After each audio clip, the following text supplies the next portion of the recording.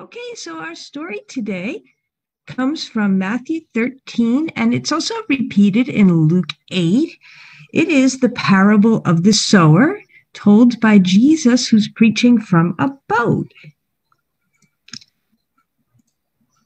And so Jesus called the multitude to him, and he wanted to preach to them. And so they all stood on the shore, and Jesus sat in a boat and pushed a little way off the land.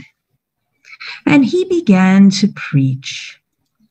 There was a sower who scattered seed everywhere. A sower is like a farmer who plants seed. The seed is God's word, the scriptures. The word is meant to be sown in our hearts. So we want the scriptures to be planted in our hearts to cause a transformation. The word grows in our hearts and changes us, and our heart becomes new. Some seed fell by the wayside, the side of the path. And this land is very trampled down. And this represents God's word that is not understood by the people. And when it is not understood, what happens is that Satan's birds come and take away the seed. They gobble it up. And this seed will come to nothing, for it was not understood. Yes, God's word needs to be understood and sown in our hearts. Some of the seed that the sower threw landed on rocky ground. This seed sprung up immediately. It made roots and started to grow. But when the sun came up, the root was scorched and dried up, and the seed came to nothing. This is like when God's word is received with gladness, but then the rocks represent trials and persecutions come. And the people are offended, and so they immediately leave God. And this seed comes to nothing also. The word is meant to be sown and planted firmly in our hearts. But then the sower threw seed onto thorny ground. And this seed was choked by the thorns. The thorns represent the cares of this world and the riches of this world. And so though these people received the word with gladness, they realized that they cared more about the cares of this world and the riches of this world.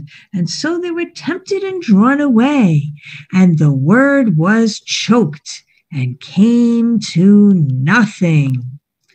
But then some seed fell on the good ground. It was planted firmly in the heart.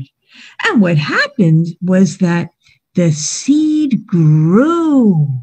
It grew up, and it transformed that heart into a heart like that of Jesus. And these people who received the word with gladness understood it, and they carefully bore fruit with patience. And so this seed grew up into marvelous trees that grew many, many fruits. And when those fruits fell to the ground, they grew up more trees. And so much fruit was born.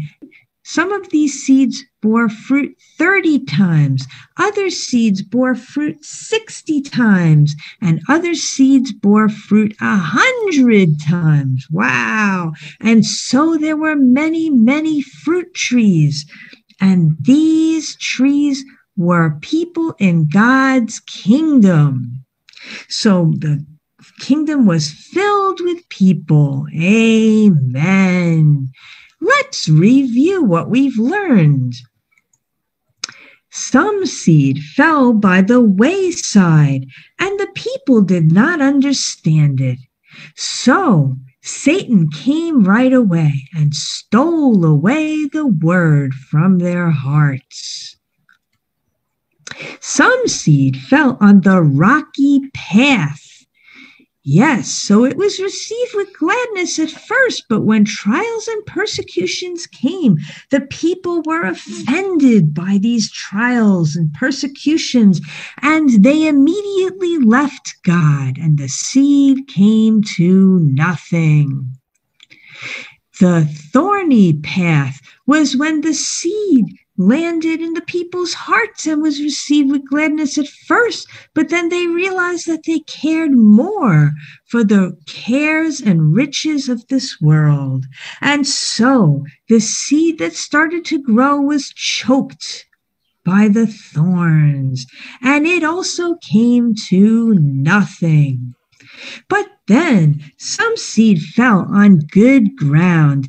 This word was understood, believed, accepted, and even shared with others. And so these seeds bore fruit, some of them 30 times, some 60 times, and some 100 times.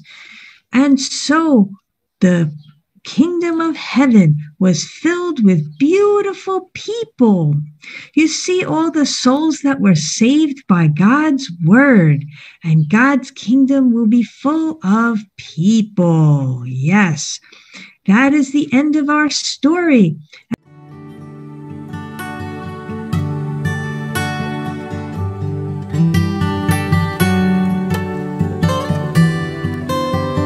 To hear more of Sandra McTiernan's work or hear her tell Bible stories, please visit www.harkstories.com or go to Sandra McTiernan on YouTube.